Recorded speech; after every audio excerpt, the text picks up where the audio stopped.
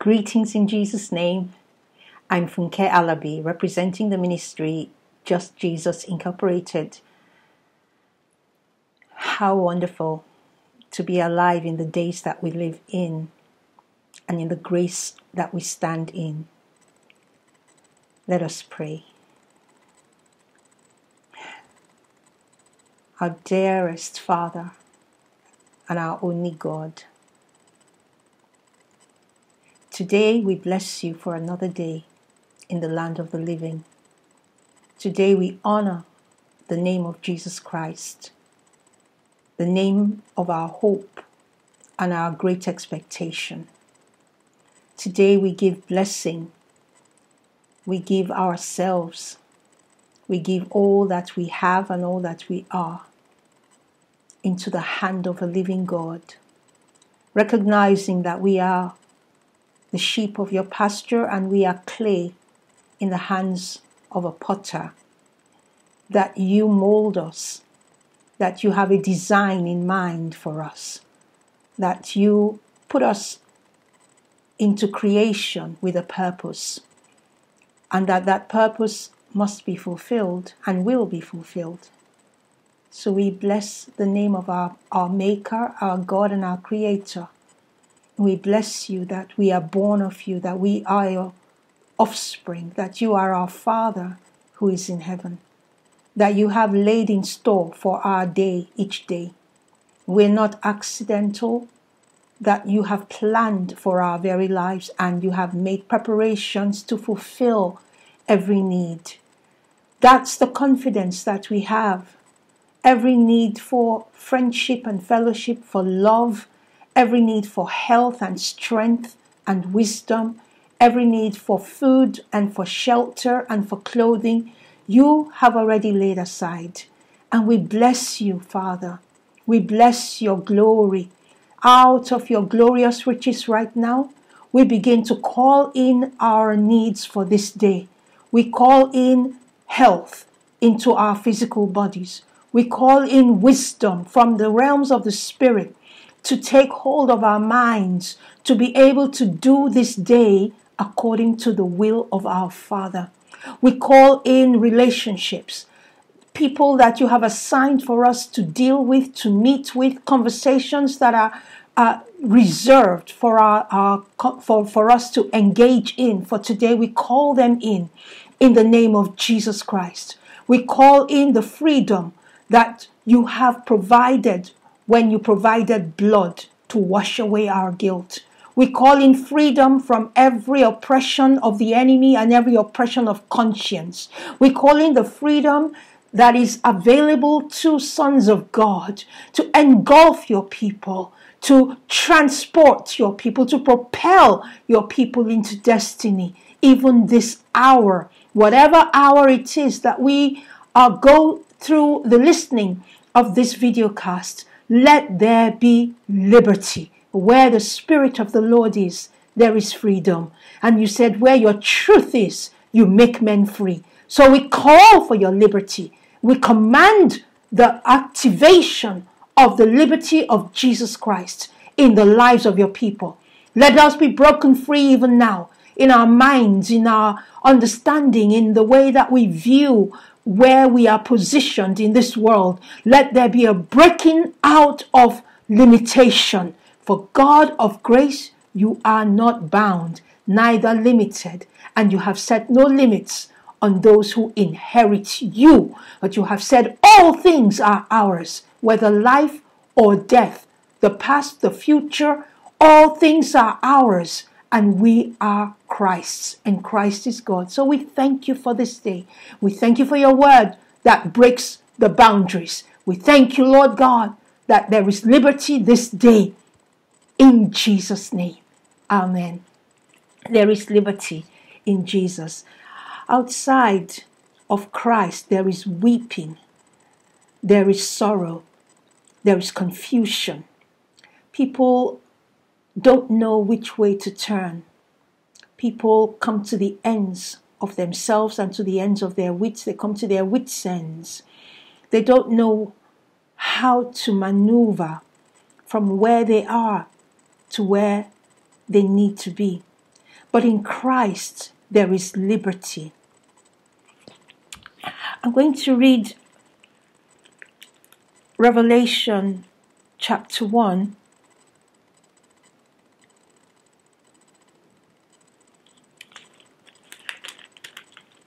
And verse 7.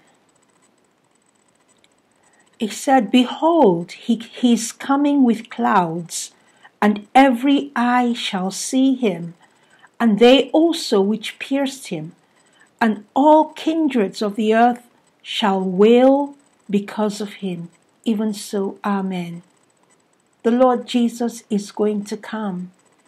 He's going to come in the clouds. He's going to come from the sky down to the earth, and every eye will see him.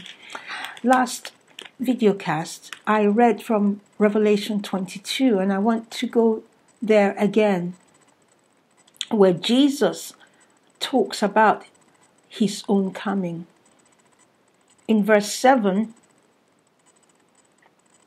I'm going to read from verse 7 to verse 13 of Revelation 22. It says, "Behold, I come quickly. Blessed is he who keeps the sayings of the prophecy of this book. And I, John, saw these things and heard them. And when I had heard and seen, I fell down to worship before the feet of the angel who showed me these things. Then he said unto me, See that you do not do it, because I am your fellow servant, and of your brothers the prophets, and of those who keep the sayings of this book. Worship God. And he said unto me, Do not seal the sayings of the prophecy of this book, because the time is soon. He that is unjust, let him be unjust still. He which is filthy, let him be filthy still. And he that is righteous, let him be righteous still. And he that is holy, let him be holy still. And behold, I come quickly, and my reward is with me, to give every man according as his work shall be. I am Alpha and Omega, the beginning and the end, the first and the last." Jesus says, I am Alpha and I am also Omega.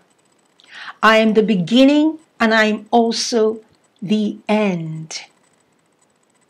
It all ends in Jesus. All. It all began in Jesus. Our lives began in Jesus. The life of every man, every soul, every human being began in Jesus. Creation, all the earth, the world, the heavens began in Jesus. The revelation of God, the Word of God, He is the beginning. He is also the end. It will all end in Jesus. Cinema, Wall Street, riches or poverty, laughter or crying, great or small, all will end in Jesus. He's the source and He's the destiny. Everything is created for Him and by Him. He, as He's written here, is the beginning and the end, the first and the last. Those who have died and gone ahead of us into eternity, the first who died find their existence in eternity, find their judgment in eternity at the hands of Jesus Christ. And those of us who are yet alive and those who will yet be born and who will yet live on this earth and die also will find our destiny and judgment at the hands of Jesus, the Messiah. He is the first and he's the last, beginning and end of all things. And what has the one who started it all and who will close it all off, what does he have to say to our times now? He came into the world and he came to give us word, wisdom, the message of what life is all about. What does he say to the church, to those he has called to himself, to those who are listening to him? In Matthew chapter 24,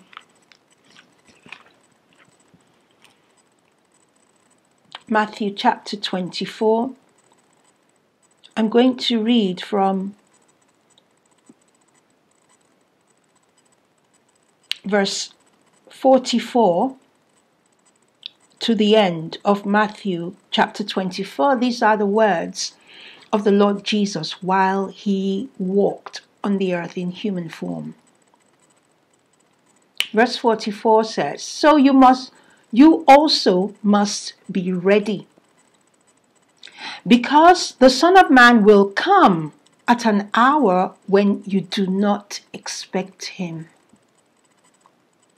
Who then is the faithful and wise servant whom the master has put in charge of the servants in his household to give them their proper food at the proper time?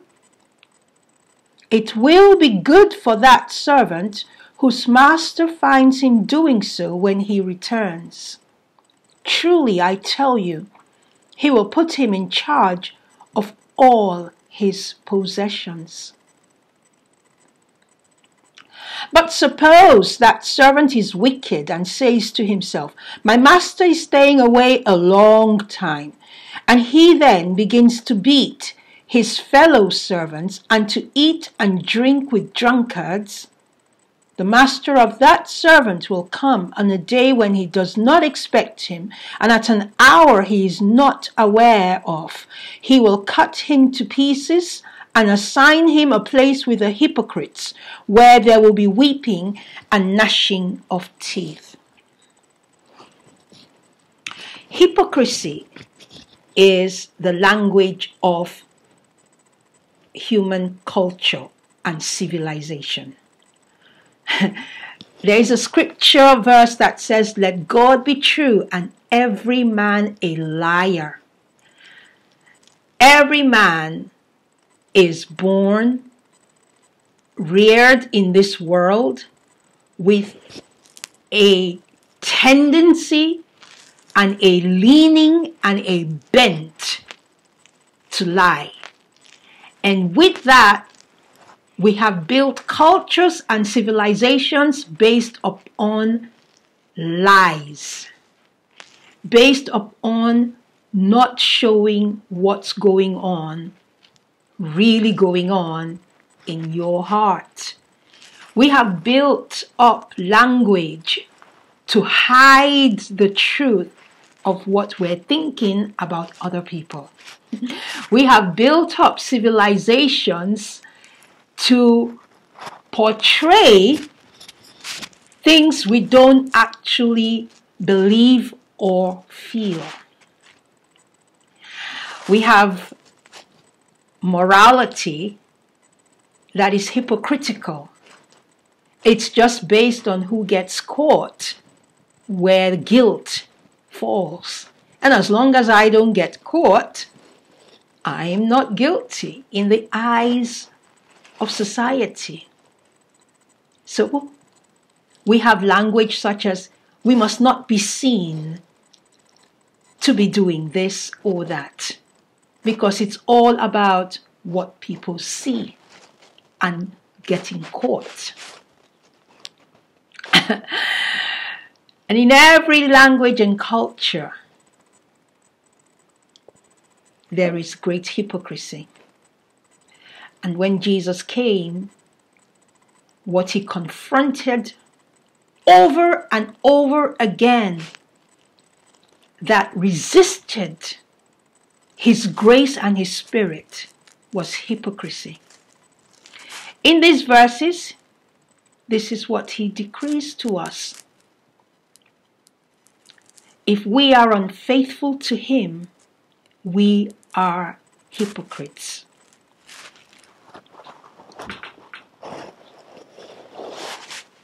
He is faithful.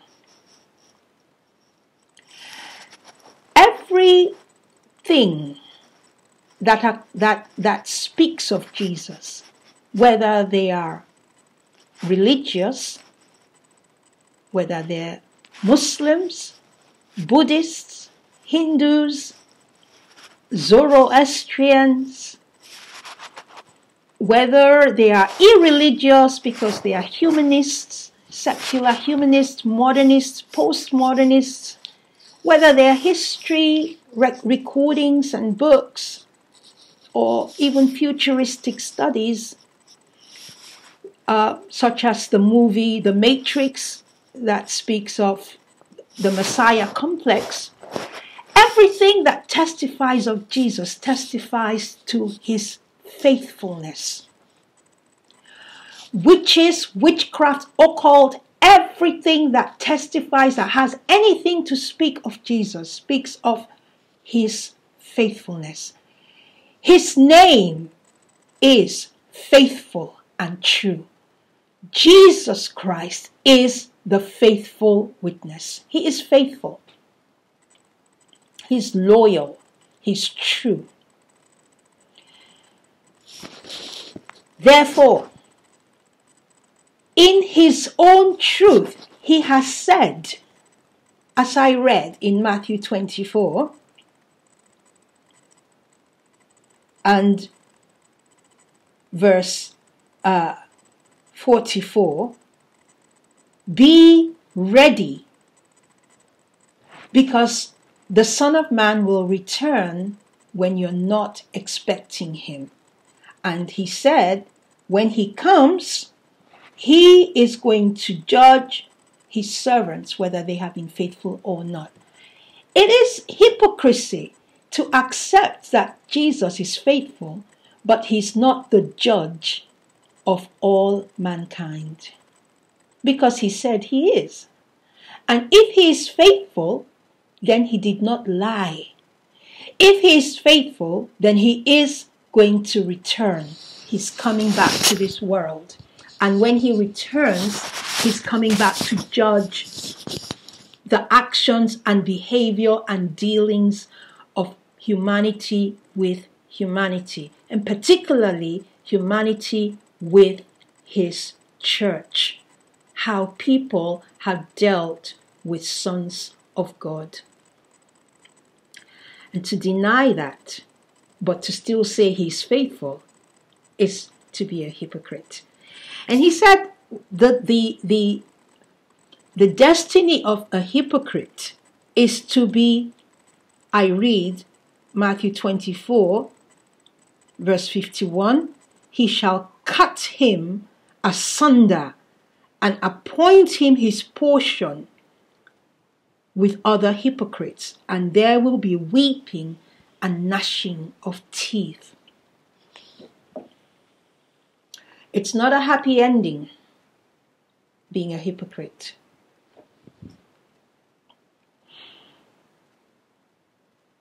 He said he will cut him to pieces, and there will be weeping and gnashing of teeth. I invite us to embrace truth in the fullness of Jesus Christ.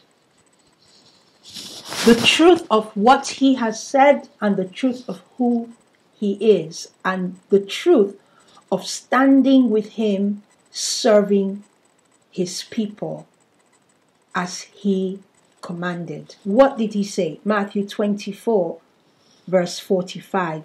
Who is this faithful and wise servant whom the Lord has made master over his own household to give them their food at the right time? At the proper time. Everyone who is born of God has responsibility to the household of God, because we are members of his body, and there is no part of a body that has no responsibility. If we do not perform our responsibilities, we cause the whole body to suffer. It will be wise of us and for us to be faithful to the one who put us in the body with a function to carry out. It would be wise of us to spend our lives at this time following the Holy Spirit to carry out the functions of his will. There is timing to every purpose. The purpose of your birth in this world and my birth in this world has an appointment of time set to it, and things must be done in a timely manner. Our service to Jesus Christ must be done in a timely manner. Our service to one another as members of the body and of the church of Jesus Christ and as sons of God must be done in a timely manner. This is wisdom. Because we don't know the time of the inspection. The time will come when he will return to inspect our works. And at that time, we will not be able to turn the clock back to change anything. Verse 46 of Matthew 24, Jesus says, "Blessed is that servant whom when his Lord returns shall find him so doing. He will make him ruler over all that he has." The position, the rewards of the Lord are rewards of dominion. The greater the dominion that one has, the less the frustration that attends that person's life. In this world, often we find ourselves reaching the end of ourselves. We find ourselves against a brick wall that just won't budge. We get frustrated, get angry. But the Lord has said if we will faithfully serve what he has appointed our lives to serve to our fellows and to our to those who are of the church, the kingdom of God, whether it's the service in the spirit of faith, to use our faith to help others, whether it's the service of giving and generosity, to take of the excess that we have been able to gather, whether money or clothes or food, accommodation, and to share it with those who have not been able to gather that much in this life. Whether it's gifts of knowledge, of knowing how to manage things, wisdom, whether it's gifts of being able to perform miracles or heal sick people supernaturally with the power of the Holy Ghost. Whatever gifts that the Lord has given us to serve the church with, whether they're gifts of preaching or teaching, and the gifts He has sent us into the world with, which is the gift of making disciples of all tribes and nations and tongues. As we serve Him faithfully with these gifts, by serving one another, the Lord lifts limitation off of our lives. He expands the realm of dominion that we have. We enter into greater and greater realms of freedom. And at His return, He will distribute realms of dominion according to the faithfulness of His people.